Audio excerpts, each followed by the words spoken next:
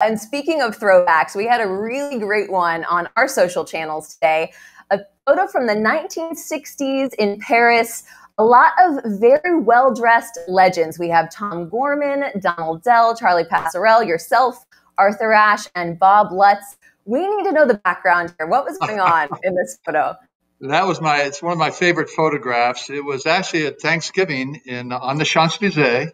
Richard Evans actually took the photograph and almost got killed by traffic because we were right in the very center of the road, and you could see the arc in the background. But we were there we had played a tournament and then played a series of matches in France with us and then the same number of French players. And then we met in Bordeaux for the final night. But it was a neat trip, and that photograph is one of my favorites.